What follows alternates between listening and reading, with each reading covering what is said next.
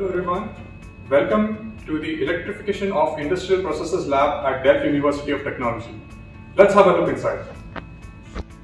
As you can see, this is the setup that has been adopted for the implementation of a real-time digital twin of a dual-active bridge converter for electrolyzer applications.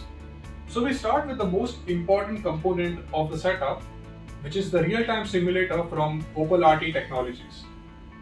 We have a 4-channel oscilloscope to showcase the real-time signals, to which we have 4 BNC cables connected from the real-time simulator.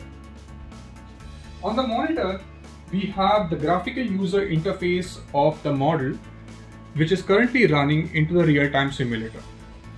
So on the oscilloscope, you could see the waveforms from the real-time simulator, and these are the typical waveforms of a dual-active bridge converter.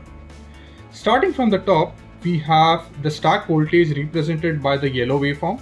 Then we have the stack current.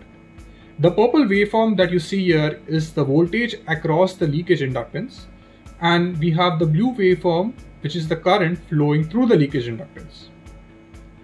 Now, in this model, we have provided features such as the ability to independently change the inductance, the switching frequency, and the operating power set point of the converter. So let's first consider the case of 20 kHz switching frequency. So as I change the operating power set point from 10 kilowatts and start reducing it until 5 kilowatts, you could see that the waveforms are changing, and as a result the stack current is reducing.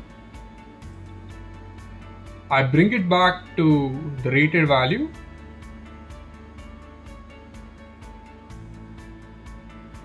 and we see that the current is at the rated value.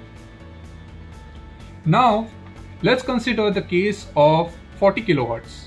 So I change the switching frequency to 40 kilohertz, and I also change the inductance corresponding to 40 kilohertz, and you could see that the waveforms have changed completely.